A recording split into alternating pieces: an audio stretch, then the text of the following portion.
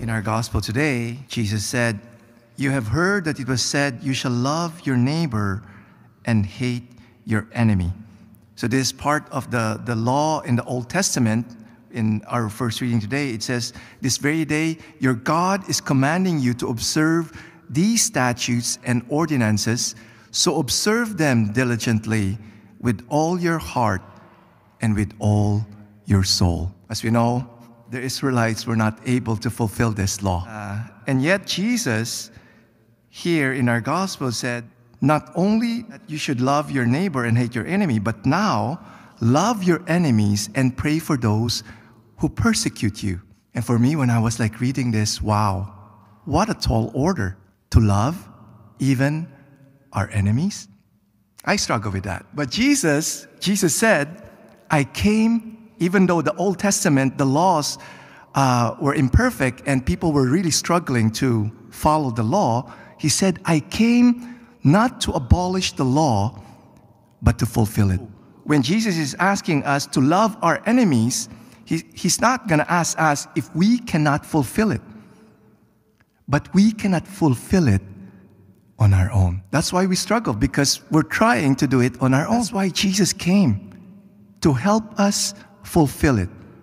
First, he came to die on the cross, and from his side was pierced, blood and water came out.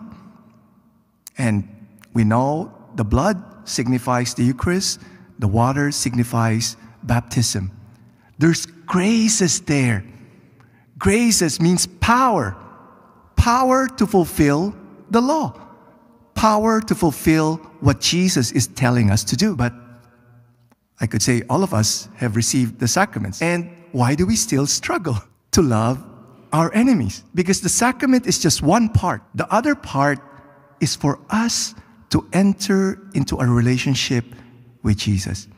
Because all these graces will only be activated by our faith in Him. Faith comes from experiencing His love for us. It says in Scripture, we love because God first loved us. We could only love to the point wherein we are experiencing the love of God in our life. We can't give what we don't have, so that hopefully we will be able to love ourselves, to love our imperfection, to love our weaknesses.